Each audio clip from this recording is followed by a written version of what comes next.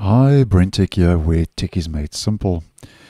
So, on the 11th of November, I posted a video letting you know that Microsoft had announced that the Windows Mail and Calendar app will stop working on the 31st of December 2024. And that means that you will no longer be able to send and receive email using Windows Mail and the Calendar app. And that video will be linked down below and in the end screen if you would be interested. Now, as you can see, obviously, today we are already on the 3rd of January 2025 in my region. So that means that the Mail and Calendar app are now past the end of support, which according to Microsoft should have ended a couple of days ago on the 31st of December last year. And just a quick heads up, although they are still working, just to let you know that they could stop working at any moment. And this is all according to Windows Latest, who has spotted that despite the deadline having passed the 31st of December, the Mail and Calendar app is still working despite the claims that Microsoft made in the support document regarding end of support being on the 31st of December 2024.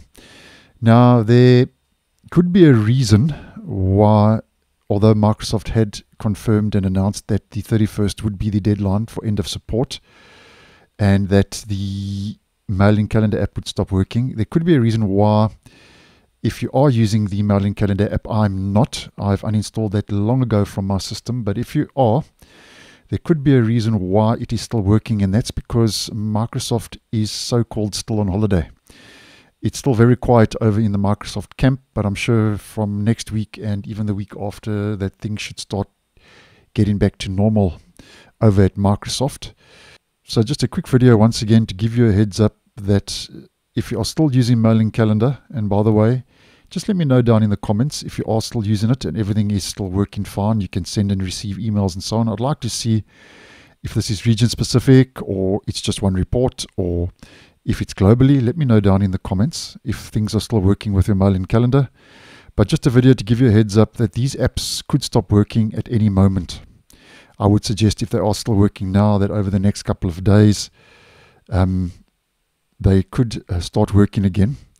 So if you're still using the Mail and Calendar app, you should, I think, start exporting your emails and contacts and import them into the new Outlook app.